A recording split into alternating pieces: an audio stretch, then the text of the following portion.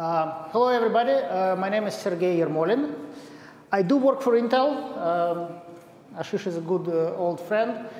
I'm not in Intel capacity here today. I'm here as just an engineer sharing with you what I learned over the last few years. There was a bit of a miscommunication with the organization of this meetup. Somehow, probably through my fault, it was advertised as a talk about Caffe, Torch, and TensorFlow, and BigDL. I don't know anything about Caffe. I don't know anything about Torch. I know enough TensorFlow to be dangerous, and I'll be happy to share with you what I've done, a small project that I've done on TensorFlow at the end of the presentation. I know much more about BigDL and Spark, and sorry about that.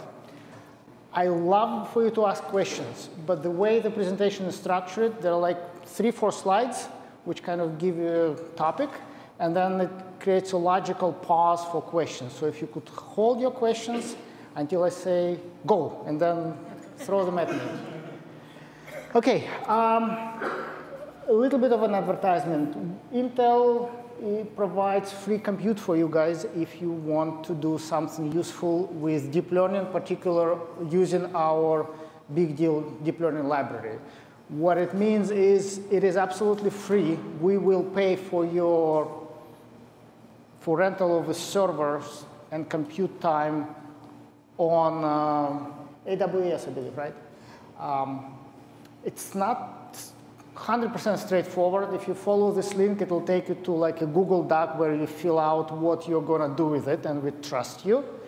If you say that, hey, I want to use all the capacity you guys can give me to mine Bitcoins, we'll probably not give it to you. It's kind of an honor system. We do it to promote what our library is, and also we ask you, once you're done with what you're doing, share it with the community in a forum like that for benefit of everybody. Believe it or not, when I speak at a conference or when I man booth at a conference, every now and then somebody comes up to me and says, gee, I didn't know Intel was doing software. I thought we were doing chips. We indeed do software. There are thousands of software engineers working at Intel from very low-level drivers and simulation software to high-level applications like that. So we are definitely a semi-software company. The reason why we came up with the BigDL library is also very interesting. Intel is a profit-driven company. And when Apache Spark came along, it became a very powerful and popular success almost overnight. The problem was that it was easy to stand up your own cluster of 2 machines and do something with it.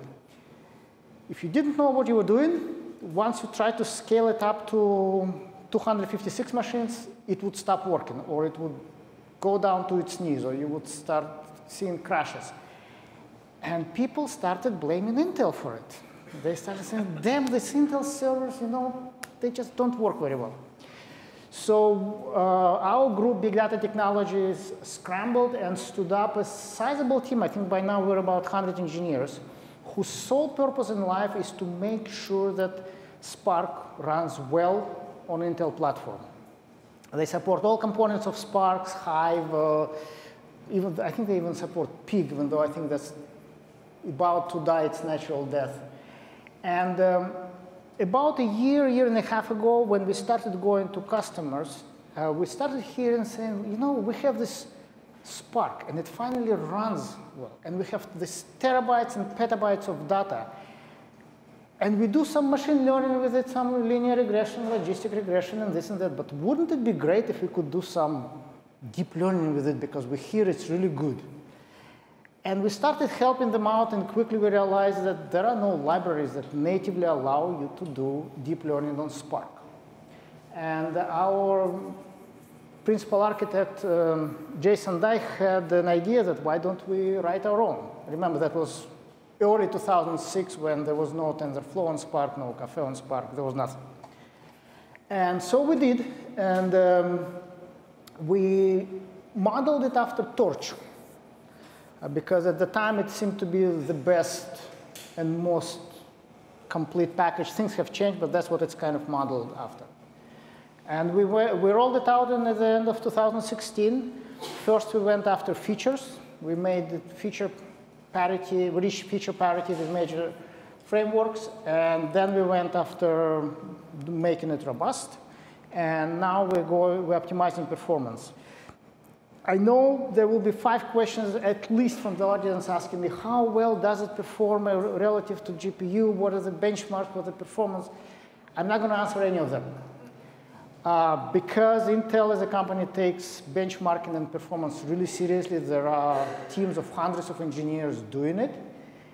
And we are in the process of doing benchmarking. When we're ready, we will release it. I'll be happy to come back and share it with you when it's official. Trust me, we're working on it. We're fully aware that we need to fill this gap. We just went after features first, robustness and documentation and user friendliness second, and performance optimization we're doing now. Any questions so far? How fast is it? It is very fast. OK. So what is BigDL? Yes, please. That's not a question. I mean, why did you use Spark instead of just Hadoop for deep learning? What's the... Hadoop sucks. Once there was Spark, there was no reason to go work on Hadoop. It was just so much faster. Because all the data has to be in memory for Spark. Yeah. And that was enough for data you were. Well, there was Spark. They had RDDs. Now they have data frames. We just leverage what's there. So the question was, how come, since Intel sells through distributors, the end users were able to contact Intel? It's open source. You go to this GitHub. You navigate through it. There is a user group, Google user group. You go to softwareintel.com, BigDL.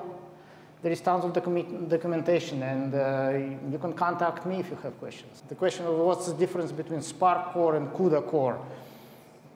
They're different. They both have core in the name, but I think that's about it. Any other questions? OK. So this is Spark. There is Spark Core here, and down below there is your yarn, which, by the way, means yet another resource manager. I find it really funny for some reason. And there is a HDFS system file system below. On top, you have this Spark components, Spark SQL, Spark R, Spark Streaming, MLlib, GraphX, and BigDL right here. It is not, right now, it's not part of Apache Spark, we hope yet. Hope soon it will be. But you can install it, and it's fairly easy. Back, even in the beginning of this year, installing BigDL was somewhat of a chore. Right now, I think we're about to release a BigDL version where you just do pip install BigDL. Done. It sucks in Intel math kernel libraries that guarantee you that you're going to be fully optimized to run on Xeon architecture. It brings in Maven. It brings in all the GitHubs that you need. It's that easy. So a little bit more of the same. This is a whole Spark infrastructure. As I said, there is Yarn, Zookeeper, Flume, Kafka. And we sit right here. And what's good about it? It's end-to-end data analytics pipeline. You're natively integrated with big data Spark ecosystem. It's scaled out. It's distributed by design. The last 5 bullets really have nothing to do with goodness of BigDL. It's goodness of Spark. Now, somebody's going to ask me a question. Why this? Why not Caffe on Spark or TensorFlow on Spark? I hope when we have benchmarks, I'll be able to come back and say because we run faster. I can give you a hand-waving argument that because we built it natively on Spark, whereas taking something that was not designed to run on Spark and moving it to Spark, we are able to achieve better integration with less inefficiencies. And when you parallelize your tasks, you can achieve better, smaller granularity of your parallelization. Another big benefit that we think we have is with BigDL, you run your applications as Spark program within Spark context. So you basically, you write your Spark application either in Python or in Scala. By the way, BigDL is written in Scala, and it has a Python API.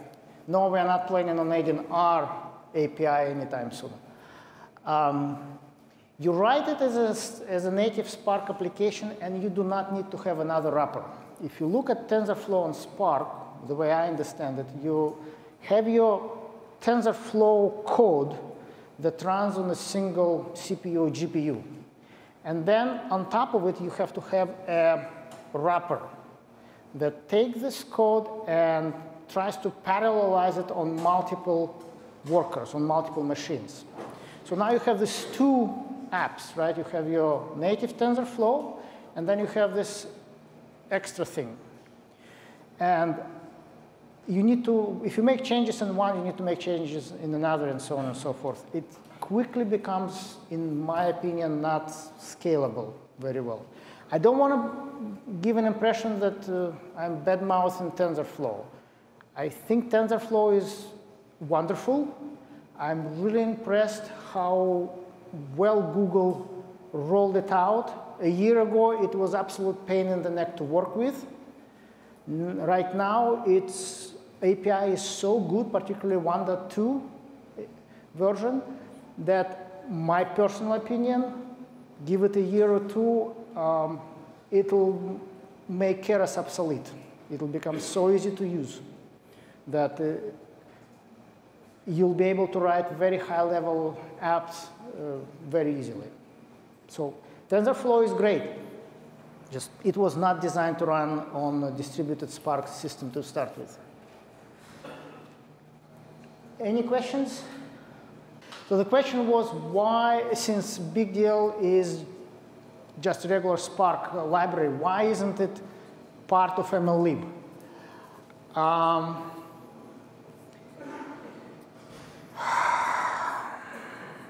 It was very difficult to start adding things to MLlib and go through incremental commit processes. It was much easier to roll out a separate library, do all the QA and verification on a separate library, and then stand it up as a separate library. But that's an operational argument. I'm afraid that's all I have. I agree from the user standpoint, it would probably be better if we just started shoving more and more and more deep learning features into MLlib. It just hasn't happened that way. IBM, by the way, I think they're going this route. I think IBM, they have their large Spark development center in San Francisco. I think they're adding things to MLlib. But I don't think yet it's made it all the way to Apache Spark. You have to have like separate IBM distro of Spark, and then you'll have it. I happen to be with IBM. You're doing both. OK, good. If there's additional value, then we start our, our own project. But if it's just kind of adding on to MLlib, I don't see a reason why it's a separate project, because it's the same level of abstraction as MLlib. Yes, you're absolutely right. Now looking back, could it have been done this way? Probably. There were reasons why we chose not to do it, because we wanted it to be a separate library which we control and we can release at our cadence and add to it. We would love for it to be integrated. It's fine. Again, you're probably wondering why is Intel standing up an army of 100 engineers to do open source project. We want to sell servers, plain and simple. Sales of servers to data centers is what pays my salary, that's what pays Dave's salary, that's what pays the salary of 100 engineers. Ultimately, we don't care if if somebody were to make BigDL part of MLlib, I don't think Intel would care because I don't think it would affect sales of servers, and that's all that matters in the end. We're not selling it. We're making it available to you guys. Any other questions? Okay. Okay, so I hope it stops at some point. So what are the features of BigDL? As I said, we are feature parity as of February of this year with Caffe and Torch. Things are moving very fast, but as of back then, we were feature parity. You have the very low level blocks. If you want to build, completely start from scratch and build your very own deep learning network, please knock yourself out. You have all the nonlinearities, you have all the convolution layers, you have pooling layers, you have batch normalization layers, you have everything. You have cross entropy, whatever you want. We also give you pre-trained models, the standard VGG, ResNet, well, ForgetLiNet, Inception, and others, which you can import and start working with something that's guaranteed to work. We now have very good examples, almost as good documentation. I keep fixing it almost daily. It's written in Scala. It has Python API. Any questions on the features? So the question was, do we support other machine learning algorithms, or is it only for deep learning? Give me an example of other. Clustering, regression. No. No. That's what MLlib is for. It's optimized to Intel architecture via use of Intel math kernel libraries. And even though it, of course, runs on top of JVM, we very often do Java native interface calls, bypassing JVM when performance is not good. Okay, so it's turbocharged Python, turbocharged stuff. Thank you. We have GPUs to catch on to, right? Yes, any other questions? Okay.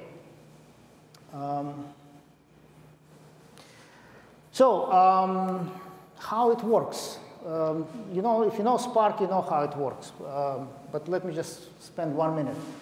You have a driver, which is a generic name for a master Spark program. It has nothing to do with low-level drivers. So this is your driver. You have your Spark program written here. That's where your Spark context is.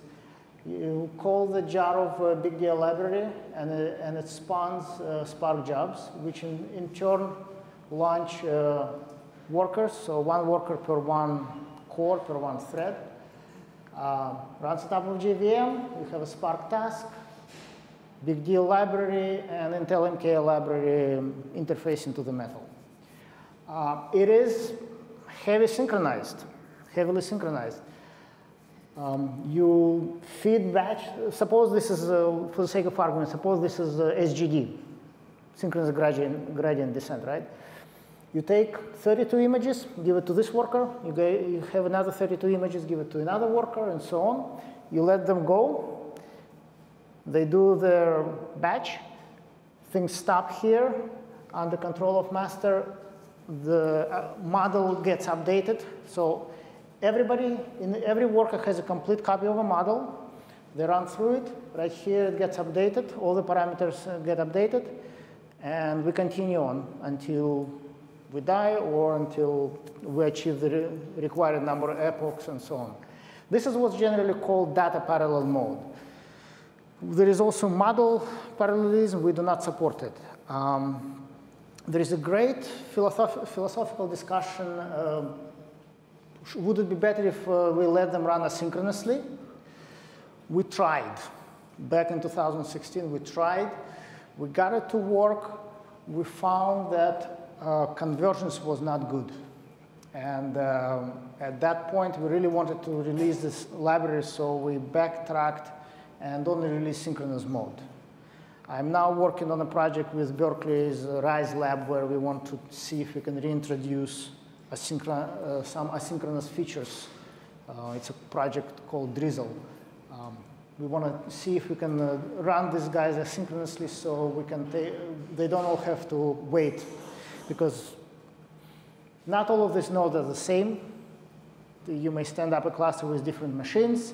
If you're using containers, then this same server may be doing web hosting while you're running Spark, so the speeds of execution of every worker may be different. On the face of it, it makes sense to do things asynchronously. We tried, didn't work, we're going to try again. Any questions? OK. I have a, yeah. So you said you're doing data parallel? Yeah. So you have the data distributed across the worker nodes, different data on each worker node, or the same data on each worker node? No, it's different data on each worker node. As I said, you take your batch of 32 images and you send it to this worker. You take a batch of this 32 images and you send it to this worker. Then you randomly pull them. Once you updated the model, from your training set, you pull another batch of images and you continue. Yes, please. The question was, can I substitute Oracle database, Maria database, or MySQL database instead of Intel? There is no real database here. I mean, we're pulling data from HDFS system as data frames or RDDs. No, we're not in business of helping NVIDIA. Yes, please. So what model parallelism is this? If your model is so big that it doesn't fit on one compute node, then you're screwed. Then this doesn't work. Then what you want to do, you want to slice it in several slices and then start processing it in parallel. In fact, I think the very first work by Alex Krzyzewski in 2012, which actually reignited the interest in deep learning for vision, was done on 2 GPUs. His model got so big he couldn't fit it in one. So he actually had to split the model, run it on 2 GPUs, and then merge the results later. It is very difficult. I have a hard time imagining how I would do it. If I were to have a model, how would I would split it. So, OK, I can multiply matrices kind of half. But then in the end, when I have my final fully connected layer before I actually send it through nonlinearity, it would have to be done on one system. It is possible, I'm sure. I think it's much easier to just pay more money for more memory or bigger compute and get it going. None of our customers came to us with this problem. I'm sure once they do, we will solve it. It's just we have many customers asking us for much more basic things right now. Yes, please. Have you started making this run on Phi? Have we started making this run on Phi? Yes, we have. Yes, we have. We have a team trying to port it to Knights Landing and Knights Mill. Yes. Yes, please. So are you using any of the hardware accelerators from Nirvana? Are we using any of hardware accelerators from Nirvana? The answer is no. We would love to, and we will. Not at this point yet. We're in very close contact with Nirvana folks. As soon as something is working, we'll be sure to make an announcement. Any other questions? Yes, please. Does this utilize any FPGAs or not? No, BigDL at this point does not support FPGAs. We have a team that is working on it, and we did a proof of concept. Until Intel rolls out an FPGA Xeon solution, which is on a multi-chip module, which sits right next to each other and have an OPI interconnect that allows for native memory coherency, your benefits from using FPGAs are going to be heavily diluted. And these things are coming, they just haven't come out yet. They haven't hit the mainstream. As soon as you start putting your FPGA on PCI Express card and you have to communicate, your benefits of accelerators get diluted.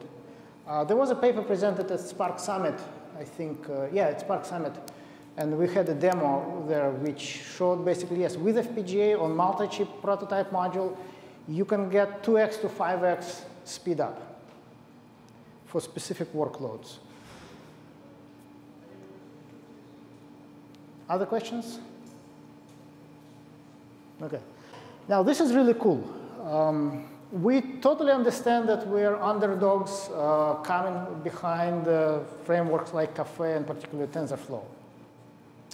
So what we invested our considerable efforts in is to make sure that we can take a model trained in either, a model created in either TensorFlow, Caffe, or Torch, and we can import it in BigDL, and we can train on it, we can do the inference or testing on it, we can modify the model, we allow you to modify the model if necessary, and then you can export it as well, back to where it originally came from.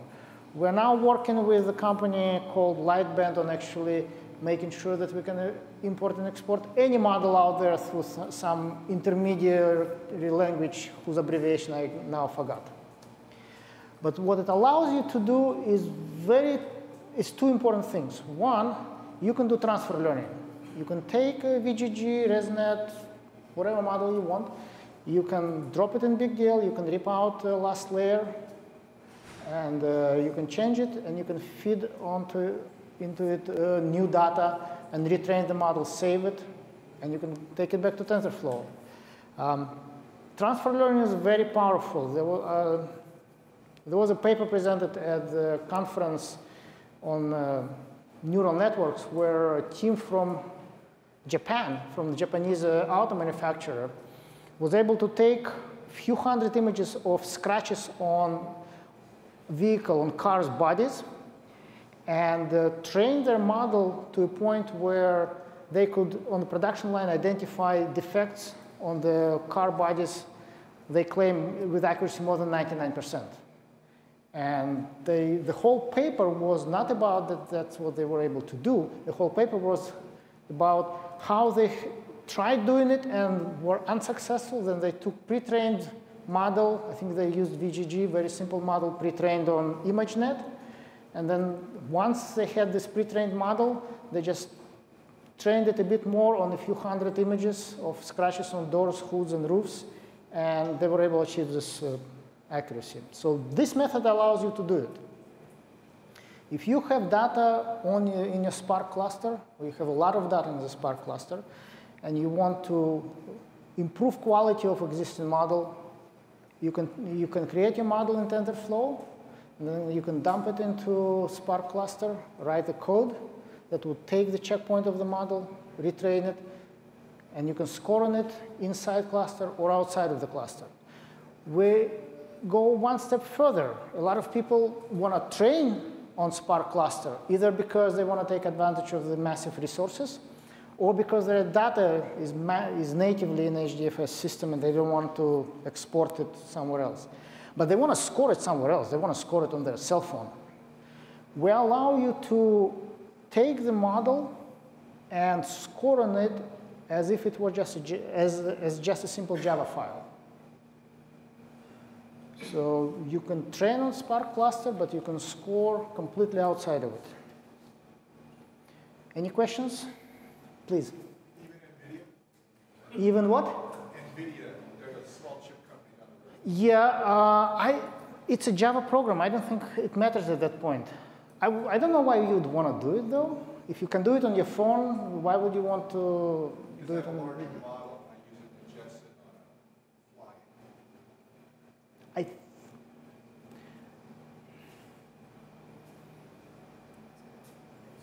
Let me put it this way. I don't know of anybody who tried doing that, but I also don't know of anything that we have specifically built in that would prevent you from doing it. Okay? Any other questions?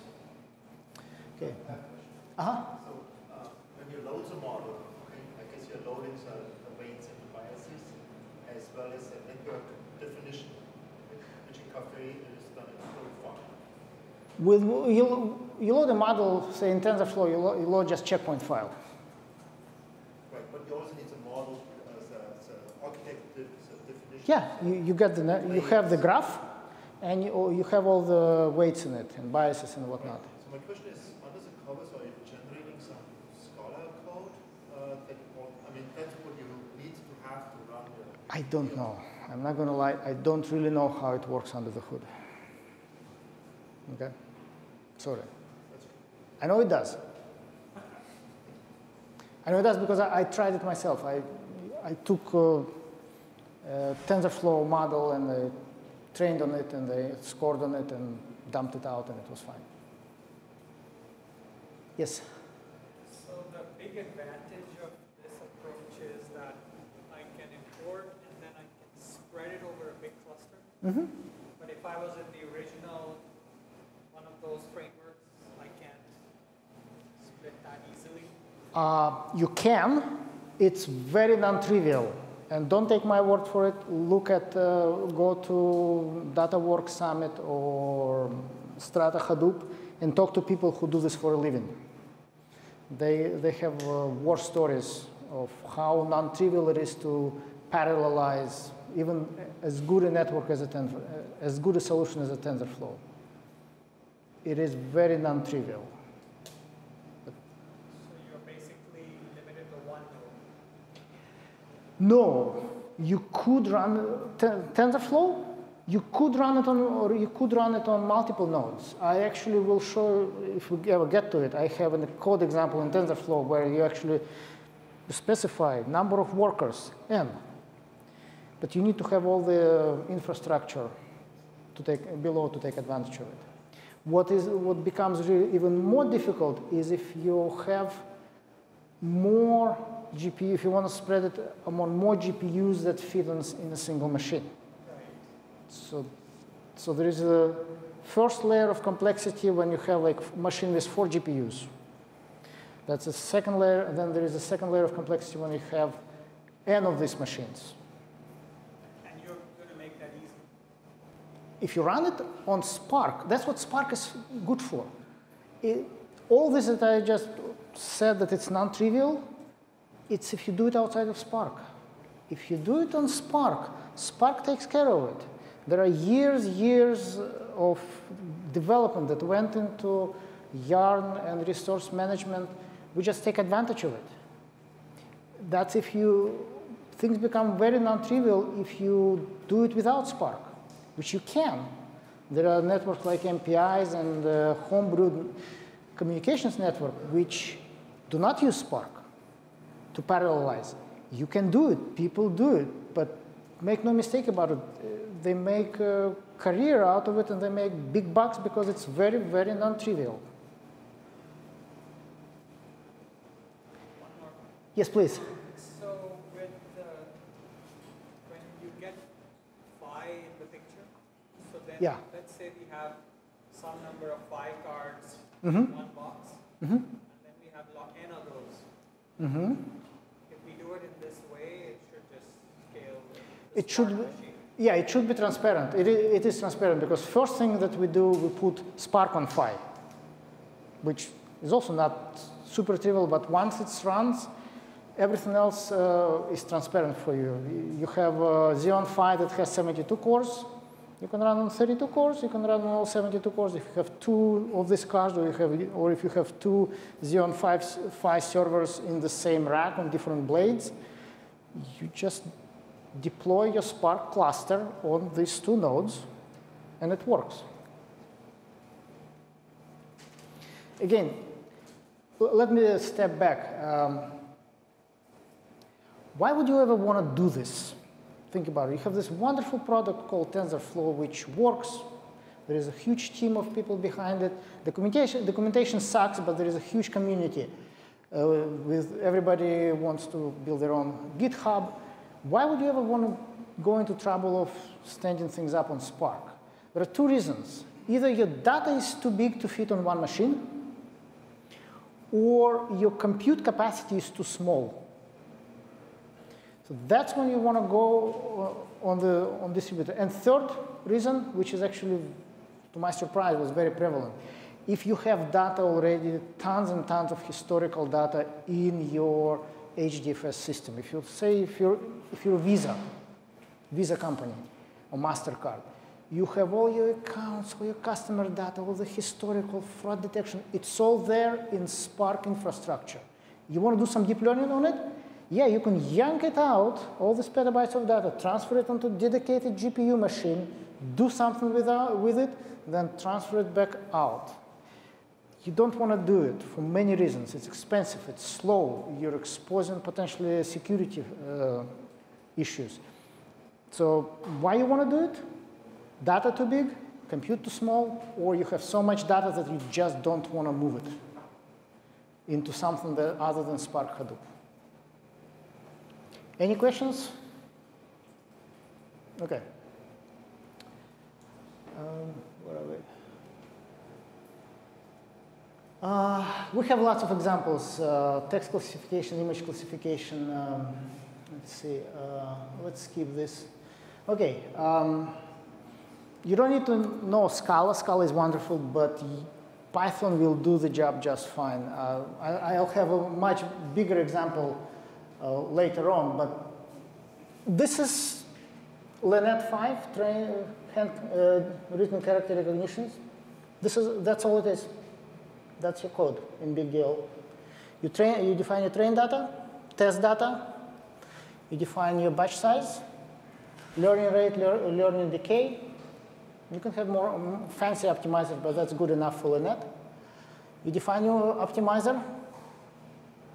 You use an SGD, maximum epoch 100. You do validation batch size. You run optimizer, checkpoint every epoch, and you'll let it go. It is now in our high-level Python API. It is this simple. You can use your NumPy. You can use pandas. You can plot it in matplotlib. And we even, people install BigDL. We even support TensorBoard. So we're fully integrated with Jupyter. We're working on Zeppelin integration. It's not as prevalent, but it is definitely out there. And within Jupyter, I mean, it's Jupyter. And you can plot things in matplotlib just fine. We also support TensorBoard. It's a wonderful tool developed by Google. The way TensorBoard works, it's a visualization tool that just parses giant log files. So all we have to do is dump our training data in the log file format, absorbable by TensorBoard.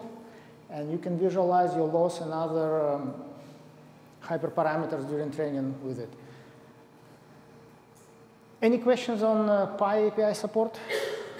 On Python API support, I'm sorry. Yes, please. So I noticed that you had a very small batch size of 32, in which case I don't really need any Spark executors at all because I can just run it for the CDJVM. You know, it could very well be that this, I just did a screenshot of this running on this laptop in Oracle VirtualBox. So, no. If you do batch gradient descent, then I agree with you. But if you do mini batch, then none of that is needed.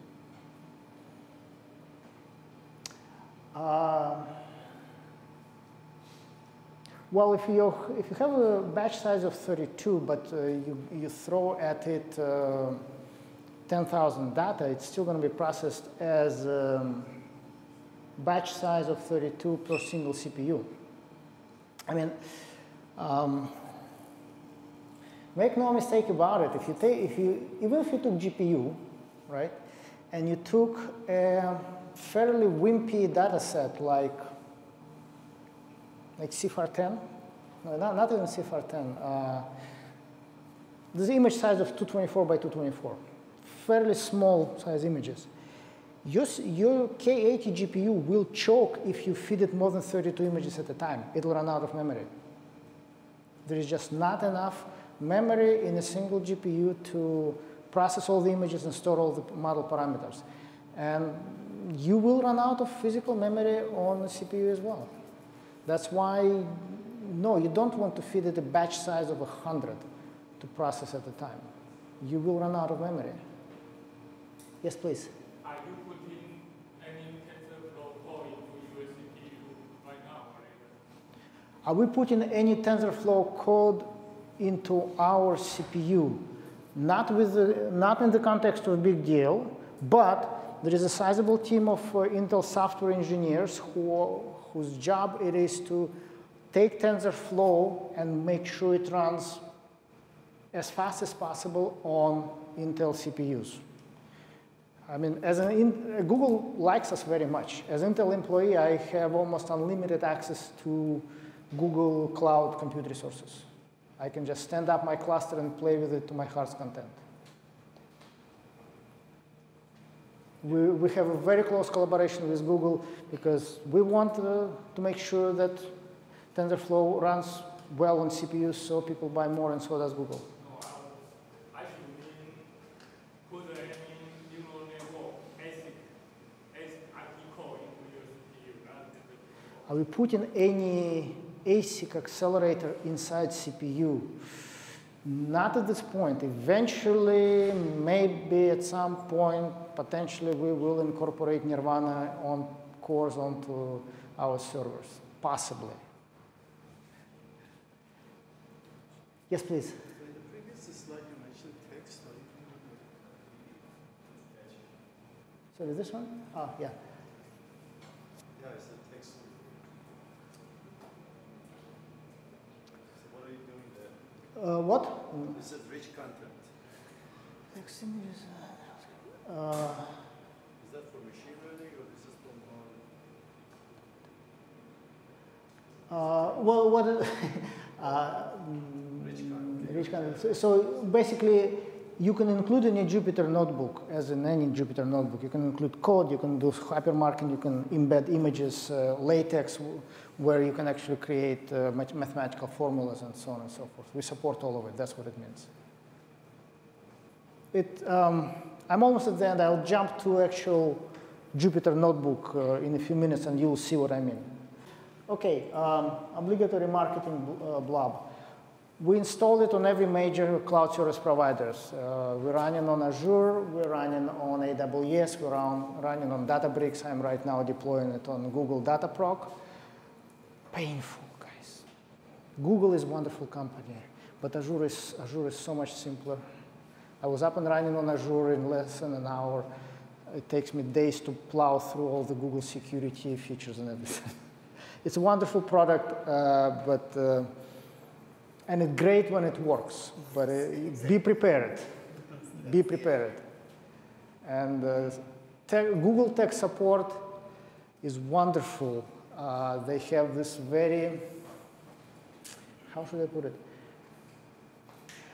Very interesting arrogance. They expect you to know shit before you call them, and if you don't, they make you feel, make you understand that you don't know your shit.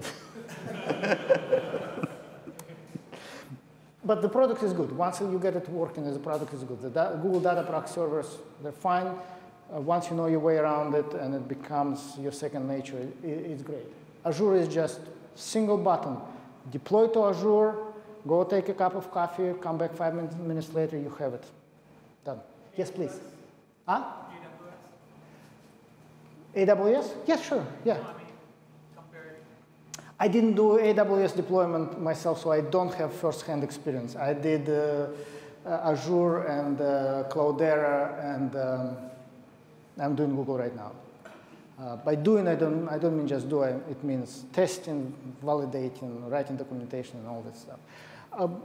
Cloudera, who is our partner, they also did the same thing. They installed all major network frameworks. TensorFlow, Keras, Caffe, Torch, BigDL. They made sure they all work on their CDH. They told us ours was the easiest one to install. And as I said, obligatory marketing stuff. So we do a lot of proof of concepts.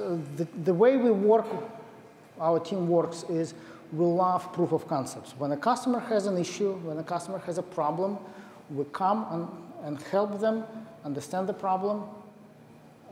As long as it's on Spark, and as long as they need some BigDL, some deep learning features, we come help them. We make it run on deep learning. We learn a lot, and customer is happy. This is our mode of operation. And we document and we publish blogs. So now, by now, we probably have almost about a dozen, if not more, customer-authored blogs where they say, this is a problem. This is how you solve it with BigDL. This is a code, GitHub, everything. We do, and a lot of it is very basic stuff. Single-shot detection. How do you do it on BigDL? This is how you do it, but it's usually not just done in an academic setting. Oh, this is a cat and this is a dog. It's more like we ask customers to send his driver's license to authenticate himself, and he sent us a picture of his cat. We know about it. We automatically know that that's not a human and it's not California driver's license. It's a picture of a cat. So this is a standard academic type of thing, but as I said, we do it on very different data sets. We support RNNs, we support LSTMs, we support recurrent networks and all the fun things that are happening in the area of natural language processing right now. It's by far the most interesting and the most difficult part of neural networks right now, as far as we're concerned. We are also starting to play around with adversarial networks and things like that, but it's difficult to find a customer who has a well-defined case for generative adversarial networks. If any of you have an interesting use cases like that, that you think you have a lot of data and you would like to do something with it, let us know. We'd be happy to work with you. We do standard visual recognition, language processing. We do even things now where you would not think that deep learning may help, like recommendation systems, fraud detection, risk analysis, applications where your standard MLlib type of methods give you decent performance, but academic papers suggest that with deep learning you can get 20, 25, 30% uplift in your accuracy, or you can have a steeper ROC curve if you do it with deep learning. If you're interested, let us know. Yes? Have you done any genomics or drug discovery? I'm so sorry. Genomics or drug discovery, have you done any of those? I'd love to. We approached Genentech. We approached a small company that Genentech bought. I'm slowly coming to a realization that these guys have ability to generate so much data so fast that even Spark Hadoop is too small for them. Thank you. I mean, genomics field is crazy. Here's an example. For $1,000 in an hour, you can generate so much data just pulling in human genome or anybody's genome content that will take you weeks to process. In genomics field right now, you can collect data much faster than you can possibly process it. That's why we want to use you. Please, if you have an application, I'd love to try it. But yeah, it's a non-trivial thing. Yeah, if it ever works, I think there will be a lot of student papers, but they would probably not be published, because this would allow you to write a crappy essay, push it through NLP, and get an A. Fortunately or unfortunately, I don't think it's at that point yet, but I think it's getting there very, very, very rapidly, where you can feed the body of works of Shakespeare or, I don't know, Thomas Friedman or whoever your favorite author is, and then type your crappy essay and push a button, go to bed, and in the morning get a perfect one. Yes, we support LSTM. My favorite field, fintech, transaction fraud detection. This is actually one of the applications that was written prior to current incarnation of BigDL. And we're now rewriting it in the BigDL framework. Fraud detection, I think it's done for one of the big banks. Notice here that we have multiple neural networks feeding results into a bagging system. So you have not a one network, but multiple neural nets. And then you have voting on the results. And then you have what's called active learning, where if 80% of your networks agree, you say, yes, it's correct transaction, or no, it's a fraudulent transaction. If it's below 80% threshold, you flag it, say, OK, I need a human to look at it, and then tell me which one it was so I know for the future. This is a very interesting symbiosis of supervised and unsupervised learning. And that's why I love everything that has to do with fintech, because they have a very non-trivial use cases like that.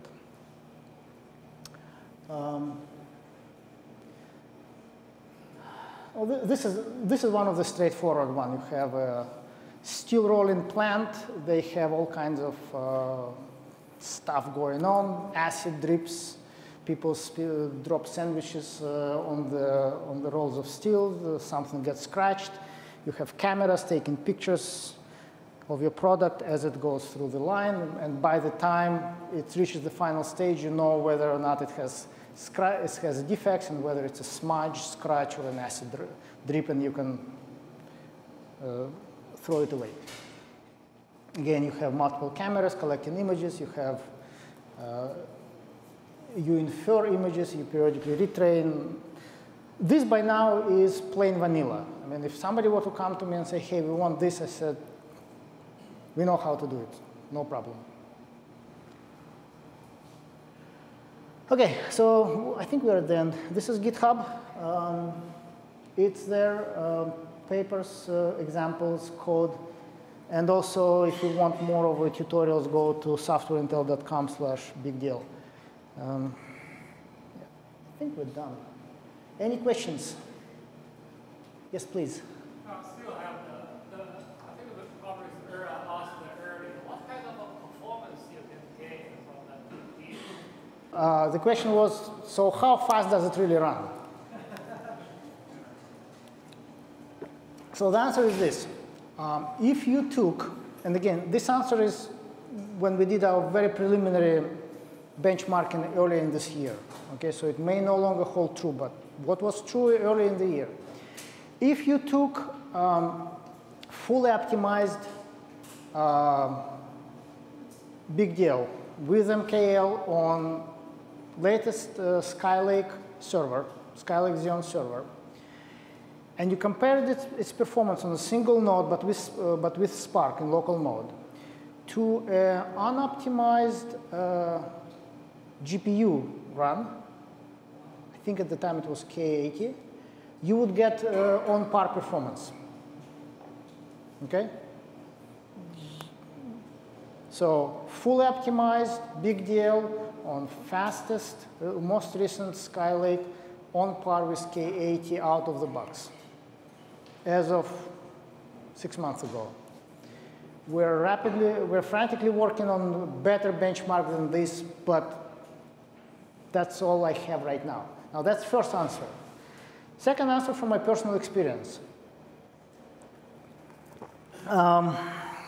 So I did a project on TensorFlow, and I tried running it on CPU. Oh. I'm sorry, I switched to a different one. I tried running it on CPU, and I also tried running it on GPU. I can't find the slide. So in the end, what happens was you do not need GPU when you write your code. It's a waste of time. If you go on Google Cloud and try to stand up your cluster, I think 2-core Broadwell or Haswell, not the latest one, it's going to cost you about $25 a month. K80, again, not the latest, not the P100, K80 GPU is going to cost you about $530 a month. You do not need your GPU when you write your code and you run it and it fails. You run it and it fails. You run it and it fails. And it fails within seconds. It's a waste of time to do. Yes? No, NVIDIA K80. You do not need it. Even when your code starts to run, but you're just trying to make sure that it kind of runs and doesn't crash, that you have your batch size selected correctly, or your learning rate actually goes down instead of exploding, even then GPU is not necessary. You will get all these results on a single CPU. When you need GPU is when you actually have somewhat working model and you actually start feeding it relatively big chunks of data, of images. And you want to run it for 5 epochs to see, does my learning rate go down and then flatten out, or does it keep going down? That's when you may see 5x. I saw about 5x difference between CPU and GPU. Okay? Now, once you start you're getting into run times of hours. Again, GPU does not make sense to, at least did not make sense to me either, because if I run it at the end of my day, and I go home, and I'm not going to look at my laptop until next morning, I don't need it to finish in 2 hours. It can finish in 12 hours. I don't care. So I found that GPU was very useful in this intermediate mode where I needed to do iterations very fast, but every iteration required almost a full run of the network on a relatively small size of data. Earlier than that, didn't make sense to pay the money. Later than that, it takes hours, so what? I can do it on a cluster of CPUs or on a couple of CPUs. Yes, please. What's the maximum memory or DRAM, each core, each instance can access? I'm sorry, what was the maximum? Memory or DRAM, each core or instance can access. I think you can specify it when you're asking about specification of Intel Xeons? Oh, we're not limited. BigDL imposes no limitations of that sort. Whatever Spark supports, we support. I'm just trying to see. Yeah, so when, I'm sorry, let me just put it here. So this is actually in real time, right? So you provision your cluster, so that's one CPU, that's $25 a month. You specify your memory, you specify number of cores and so on. And if I go here, if I can only navigate number of GPUs. So if I go right here and I say instead of none, I say 1, that's your price. That's before Pascal or Volta. Yeah, it's K80. It will go up 10 times. Don't know. It's a reasonable assumption, but I don't know. By the way, previous one, the 24 something, I think it was for Skylake. So Google somehow has this quirky pricing system that whether it's Skylake, Haswell, or Broadwell, it's the same. Probably because memory costs much more. Any other questions before? So I have 2 more things that I can share with you. I can share with you the Python code of BigDL, much more than that simple one-pager example. That's actually done for text classification. I can share with you a project that I did myself on TensorFlow 1.2, and I can walk you through what I've done and results that I got, and I can point the cool features of TensorFlow 1.2, which I think makes it a very good network, and why I think I wouldn't learn Keras at this point. Would you compare that to doing something similar in BigDL for that project? I would love to. I haven't done it yet, so whatever I say would be speculation, and since I'm part of BigDL, I wouldn't trust me. We'll start with TensorFlow, and then we'll go from there. I'm saying don't bother learning Keras because TensorFlow, as I watched it going from pre-1.0 to 1.1 to 1.2, I see it becoming so much simpler that eventually I see where it becomes childlike simple. Like earlier, in earlier versions, every layer that I instantiated, I needed to know if I had like, if I were doing visual recognition work. For every layer, I had to actually pull out a piece of paper and calculate the size of my tensor. It's this many channels, this size, this deep. Okay, layer 1. Next layer, okay, so I have this many filters, so I had to specify every dimension of a tensor. And if I made a mistake, it would run, it would crash, it would give me 5 pages of errors. I had to parse through them, find out where exactly it crashed, trace it back to my code, and start twiddling. No longer necessary. So that's what was really good about Keras, because it hid all this stuff from you initially.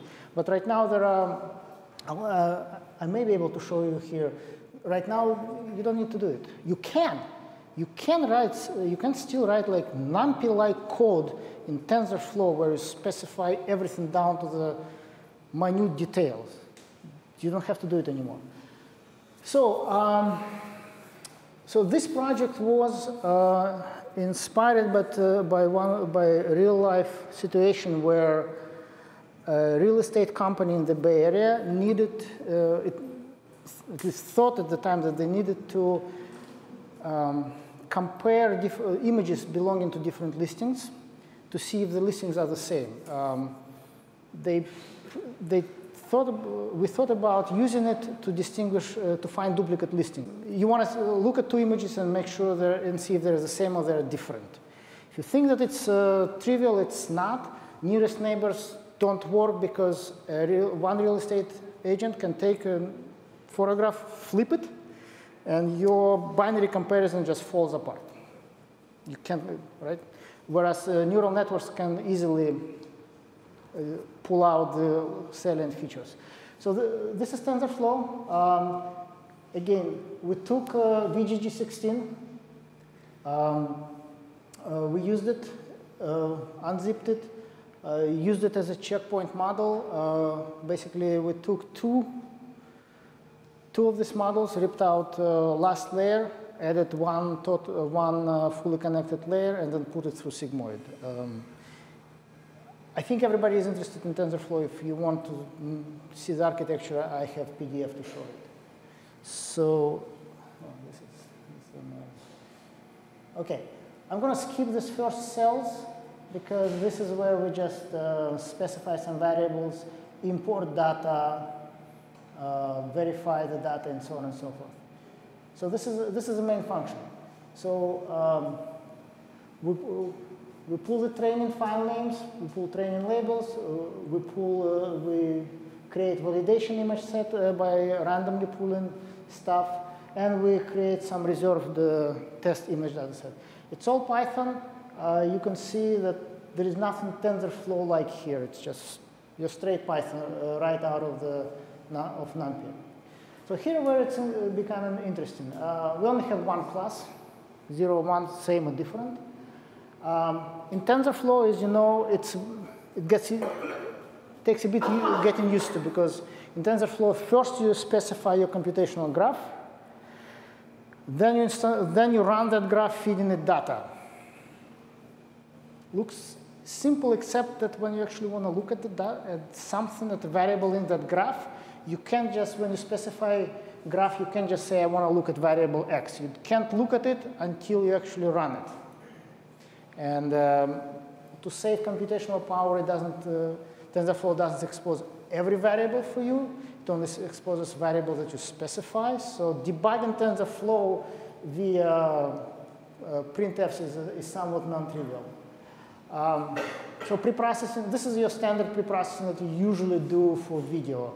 You take a random crop, or you can do flipping. And then you take VGG mean, you take mean values from pre-trained VGG images. And so what you want to do, you want to make sure that your data set color-wise and intensity-wise is centered, because if not, then you're going to have problems with your nonlinearities. So this is where TensorFlow 1.2 is really cool. Behind the scenes, it generates queues for you. It takes your data set, and using these simple functions, first you create constant, then you create your contrib layers. You merge these two tensor slices into one tensor, and then you call on it the parse function that was called above. It does nothing more than just manipulating images and color adjustment and so on. And then you call this .batch with the batch size argument, and it creates a queue behind the scenes for you, which when call starts feeding you from your data set images of batch size 32. You have to go through this initial setup, but then in the end, your main code becomes very simple. We do the same thing with the validation data set, and then we call this iterator. So this is a construct that pulls it from structure, batch train data set and batch output data set. And your images and your labels are outputs of the iterator get next.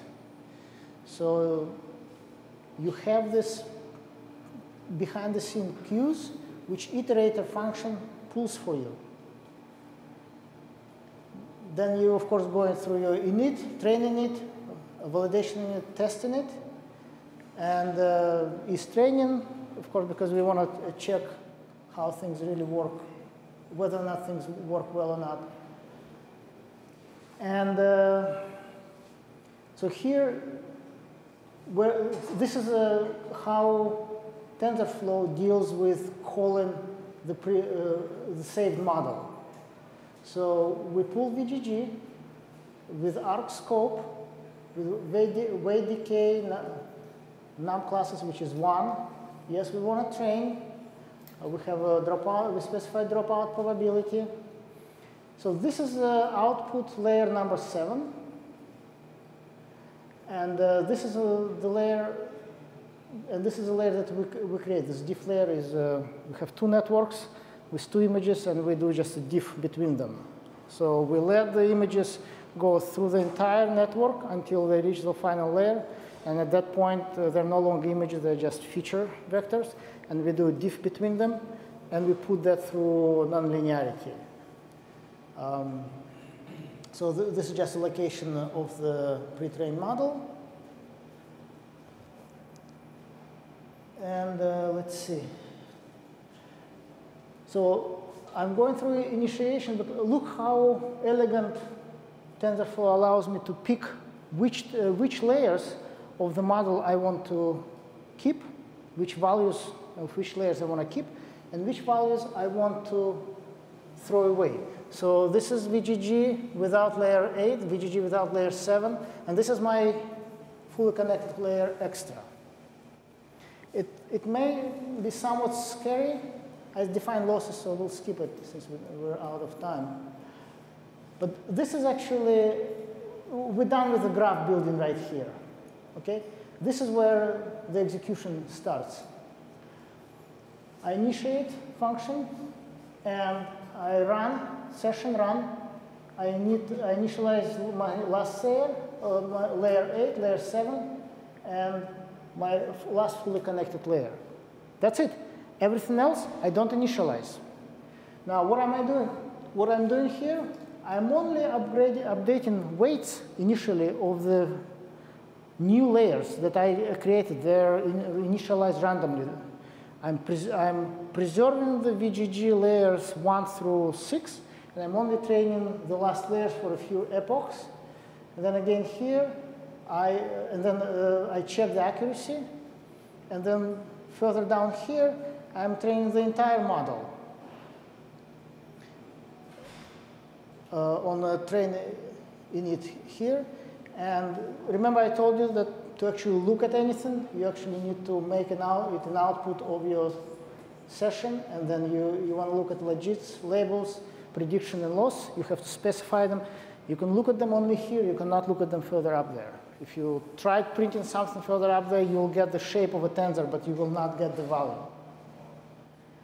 And that's it. The rest is just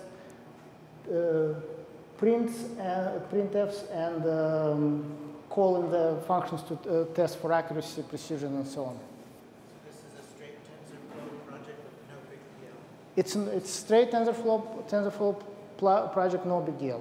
How would BigDL improve on this? The question was, how would BigDL improve on this? It would allow you to parallelize it better. Because here I'm limited to batch size of 16 or 32. That's the limitation of my NVIDIA memory. If I had BigDL with 16 nodes, I could run 16 times 32 images in parallel and then update the model. So I would probably run faster if this 1:5 ratio holds, 1 GPU, 5 CPUs. So if I had 16, I would run 3 times as fast. Yes, please. Does it also depend on the network then? So if you run to 16 yes, of course. Of course. Yes. Yes. much slower than Yes. Yes. There is a company in Sunnyvale called Mellanox Technologies that made a great business by making internode communications fast. Do you guys have any questions? I'd be happy to stay behind and answer. Okay.